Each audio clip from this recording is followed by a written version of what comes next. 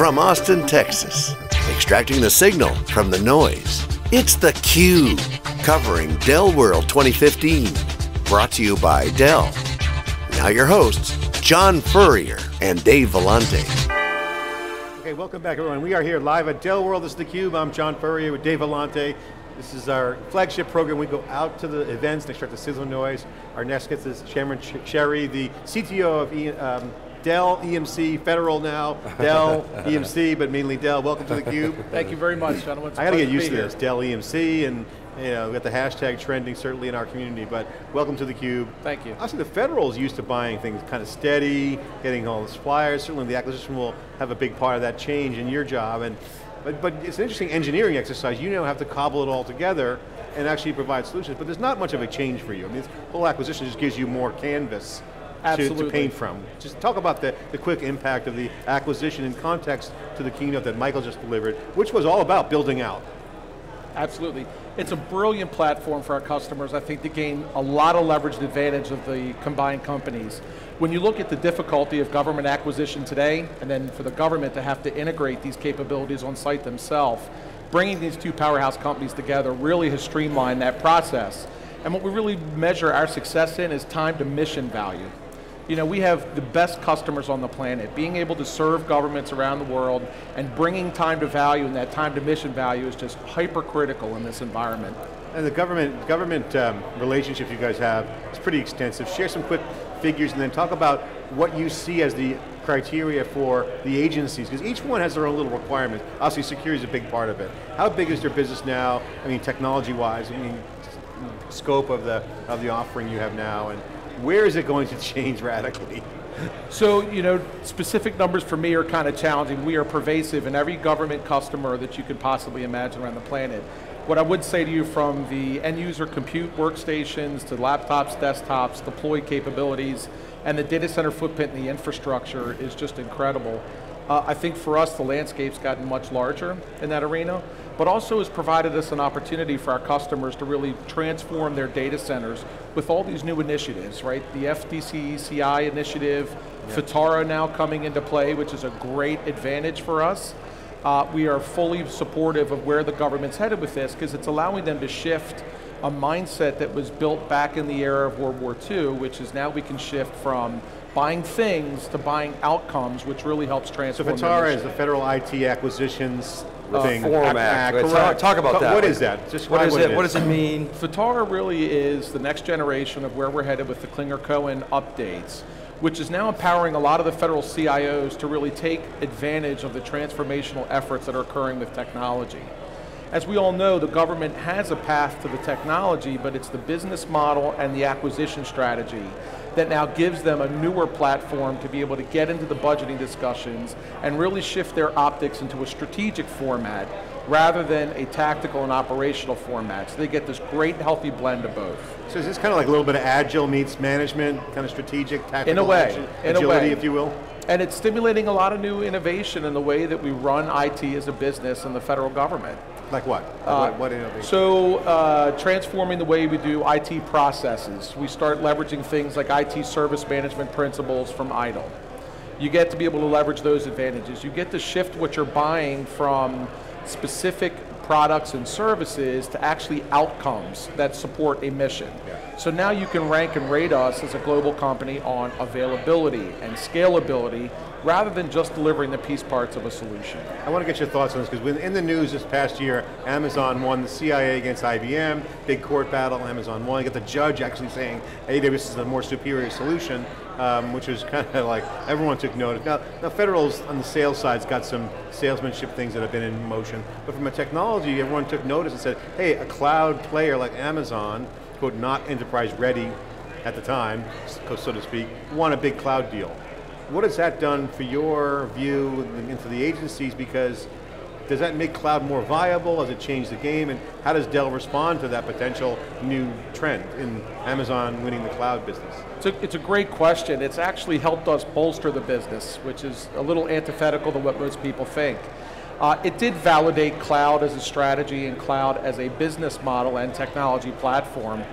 For us though, I firmly believe, which is why I voted with my feet and came to Dell, our value proposition is much greater. So when you look at the business model and the service delivery model of what Amazon employs today, it really works on the premise of you have to come to them on site. Dell's cloud strategy not only allows us to deal with the on-site requirements, but as in most things that are mission driven, you have missions that are expeditionary in nature and require you to have to take a cloud capability in a global context. And when you're talking about warfighting or the DoD markets or intelligence community markets, sometimes that involves disadvantaged users that have no comms access. So a cloud in that context is very limited. With Dell's power, Dell's capability, and our portfolio of offerings now, we can take the cloud anywhere around the globe. And with Heirarchy, you now have options on being more choosing, if you will, for available technologies, which means code word for you can mix and match faster rather than going through some long ass procurement process. Yeah, the way I would, validation. Absolutely, the way I would couch that is being customer-centric as we are as a company, it allows our customers choice.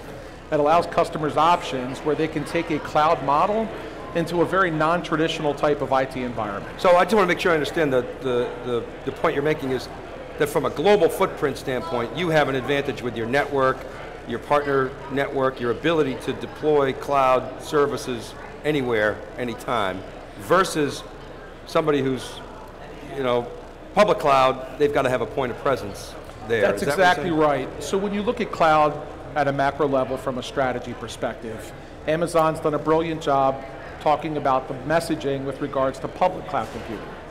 For Dell, we're in all the other three quadrants when you talk about private cloud computing, hybrid, and community clouds, which is where the cloud is going. I really think public cloud has reached a precipice where its value proposition is becoming more limited.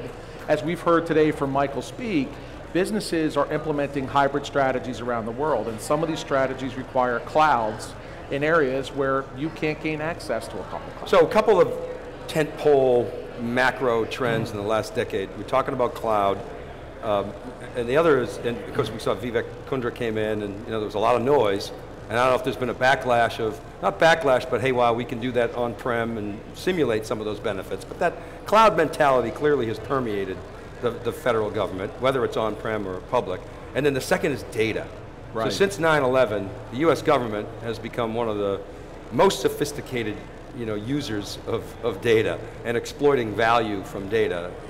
I wonder if you could talk about that trend and how Dell has responded. Absolutely. In the heritage product lines that we have, we've always focused on data management, information management. When you start to subscribe to the principles of unlocking value, which is really the information hidden in the data, when you look at the suite of offerings we have in the analytics space, it's more than just collecting and storing, it's about how you unlock the business or mission value of what's in that data. So a lot of the portfolio, like Statistica and a lot of the analytical capabilities that we provide, are not only dealing with the heritage data problem, but the emerging big data problem that's occurring in government. The big data problem is exacerbated by not only constituents, but also government employees now getting into a mobile context with the way they work. So now the data explosion is exponentially worse than what we're seeing prior. So I wonder if you could talk about sort of end-to-end in the context of the EMC acquisition, which I know is going to be, 9, 12 months before it closes, but thinking ahead, how does that give you competitive advantage in federal, just in terms of the way the federal government consumes? Are you going to be able to craft, wire RFPs in a way that other people won't be able to respond to? How will that all shake out? Fair and open is always the best way, as you know, as a practice in the United States government business and the government business around the globe. For us though, in the end-to-end solution story, it really does provide us all the way from the end user back into the data center in a more robust way, the way their missions work. The role of the federal government's only getting more complex as we move forward as a world and as a nation and as a country. So the end-to-end capability, being able to manage information, secure information, but also give that access to users all the way from the user endpoint through the networking layer into the data center, and the way we then manage and secure this at the data center and the data management layer is vital for all these missions. So I think bringing the two portfolios together is absolutely the best value for the customer. Does the government, this is probably, the answer is both, but does the government buyer value more best of breed or convenience? That's an ongoing argument in the commercial world, and the pendulum is tilted. It clearly, this idea of having a zillion companies, each with the best of breed, and then you are the integrator, is shifting. People don't want to be the integrator anymore, but what about the federal government's mindset? Best of breed versus sort of convenience of one throat to choke and greater integration. What's the? It's mixed depending on what your role is within the government. It's a great point you're making here. Is you still have to offer fair and open competition into the government to make things fair and balanced for the taxpayers. For us though, when you talk about this, when you're in the mission side of the government, in the mission space, the optics you're going to look at the problem are very different. And it's all about time to mission value. So if you can go to a single provider that offers a broad portfolio of capability and solutions that I can bring in to enhance what I'm doing from a mission perspective, there's tremendous value there.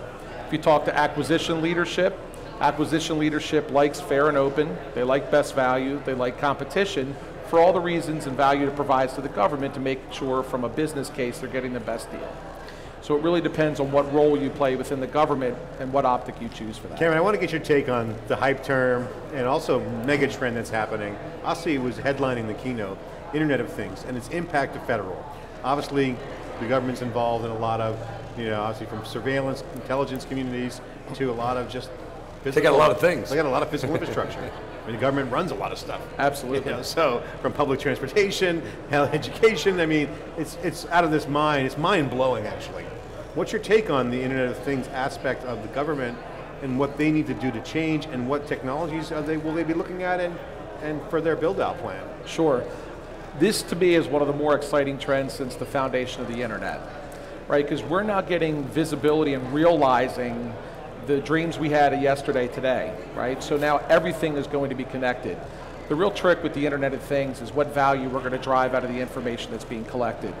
From a government or federal perspective, this allows us to really attenuate constituent services, and this will sound a little crazy, but actually for the government to save money in the process.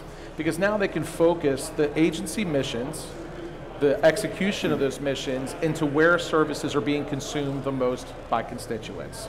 You could take the intelligence community, just to be able to preserve and prevent the loss of life when you're in these types of situations, that's paramount for everybody. So I think that point is right on. I mean, I think the Internet of Things is a massive opportunity for efficiency.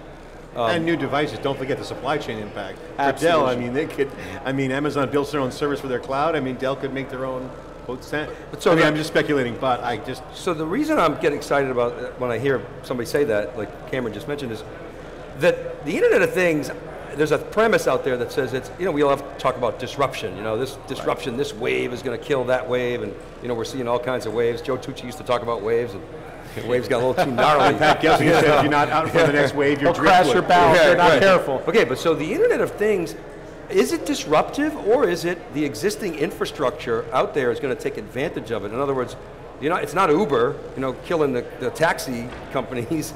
It's driving value on existing infrastructure from existing organizations. How do you see the IoT from the Fed perspective? The point is spot on. For the federal government, I mean, you think about where we have sensors in the world today. We can do things like manage roads and infrastructure, physical infrastructure better if we know how to deal with wear and tear and proactive maintenance. We can look at public safety with the sensors, with cameras and other things that are in cities today, so that first responders can respond better and respond more quickly to incidents where there could potentially, unfortunately, have a loss of life. Yeah. There are so many use cases. This is really not only us just connecting the planet, but now understanding how we participate in the ecosystem. So the incumbent here, John, has a huge opportunity. It's the innovator's opportunity versus the innovator's dilemma. It's not a rip and replace a la Uber, to use that term. It's not really, Uber's disrupting an existing industry that's been waiting to be disrupted, that had, obviously, certain legacy incumbents. What they're talking about here is actually building on top of pre-existing stuff, changing the world and just extending technology. So the guy who owns a parking meter has an advantage, though, is the point there, right? So but I know they're getting the cut here. I'm going to get to one last question. But the question I want to ask you, Cameron, is you bring up things like safety first responders. There is a Maslow's hierarchy of needs, if you will, from a low-hanging fruit standpoint. Can you just kind of give us the tiered approach of some of the things that you see? Obviously, the Internet of Things is, oh yeah, my refrigerator will be programmed to turn on the ice bucket when it needs. I mean, that's low low-hanging, not a critical infrastructure. Right. Obviously, first responders, safety, tier out the things that you see would be opportunities that would sequence out with IoT. So if we look at the context of Maslow's needs, right? Yeah. Food, water, basic safety, basic needs for humans. Leveraging the Internet of Things type of strategy, we can now do things like predict food spoilage, right? Working all the way back as far as farmers and crops. We can look at planting cycles, we can look at soil content, we can look at all these different things that have a downstream impact on food safety, water safety, and all these things that we need as just citizenry to be able to survive as human beings. So the Internet of Things, it's not only where we place sensors, it's what we do with the data, how we really capitalize on that information to really streamline the entire ecosystem. Something that's fascinating is the United States wastes almost 4 billion pounds of food.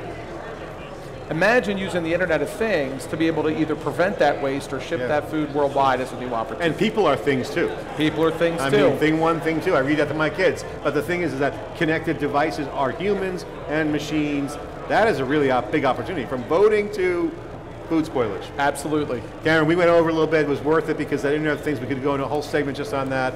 Thanks for coming on theCUBE. Thanks for sharing your insight and the data, if you will, here inside theCUBE. We are one big ingestion of big data, sharing that with you. We love coming to the events and instructing the signal news. I'm John Furrier with Dave Vellante. We'll be right back after this short break.